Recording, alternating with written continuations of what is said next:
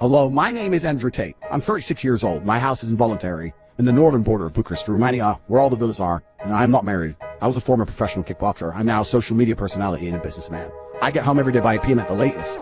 I do smoke, and I drink. I'm in bed by 11 p.m. and make sure I get hours of sleep, no matter what. After having a glass of warm milk and doing about 20 minutes of stretches before going to bed, I usually have no problem sleeping in the morning.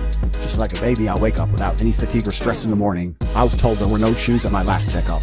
I'm trying to explain that I'm a person who wishes to live a very quiet life. I take care not to trouble myself with any enemies. Root of thumb or discord is not one.